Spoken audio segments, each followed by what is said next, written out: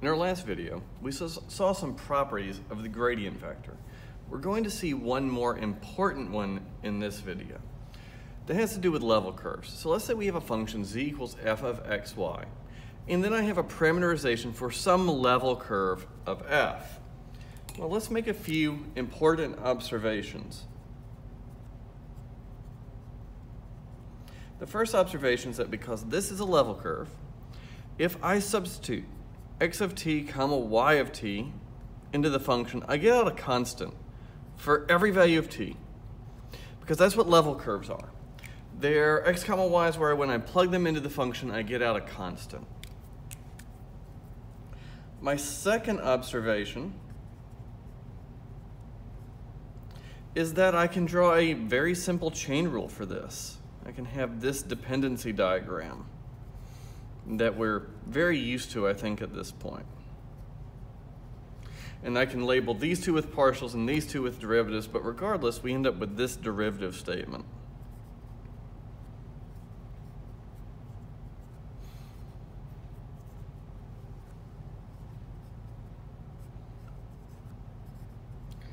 More importantly than that, because of the first observation, the derivative of f with respect to t has to be 0.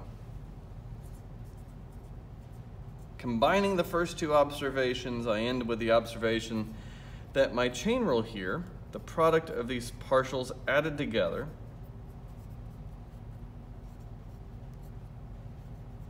is 0. Now I can imagine that that is partial of f with respect to x, comma the partial of f with respect to y, the gradient vector, dot dx dt dy dt. So finally, we have the statement I was looking for, that I have a dot product of the gradient vector with the velocity vector equal to 0.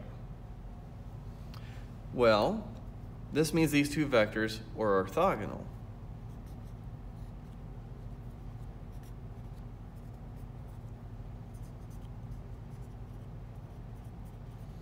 So let's see what that means. So I had a level curve in the domain given by r of t. I can imagine that as t increases, I had some orientation on the curve, meaning the velocity vector should point in the direction of motion tangent to the curve. Del f is an orthogonal vector. Here I've drawn del f and v close in size to each other, and I really don't know anything about their lengths for in the general case, but I do know they're orthogonal to each other, and if I draw them both from this point, that's going to mean they're perpendicular to each other. So the conclusion we can draw from these observations, at every point,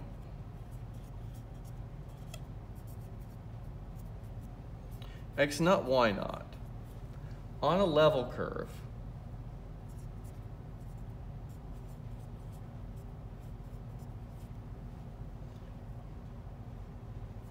del f, evaluated at that point, is normal, perpendicular to the level curve.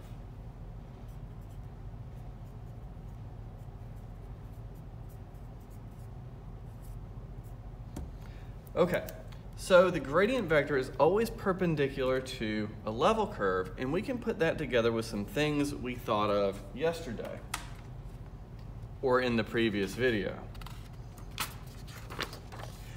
So here I have a map that contains some level curves, and it happens to be a map of Pilot Mountain here in North Carolina. It's one of my favorite places to go in North Carolina, an actual mountain that rises fairly well above level ground. So in this topographical map, we see level curves indicating altitude. So here I have a level curve indicating 1,600 feet, and here's one at 1,400 and 1,200 feet, and I see the peak labeled here nicely. And clearly I just printed a map out of Google Maps. Please forgive me. But I want to imagine drawing a gradient vector at this point. All right, so I want to sketch del F at the point indicated.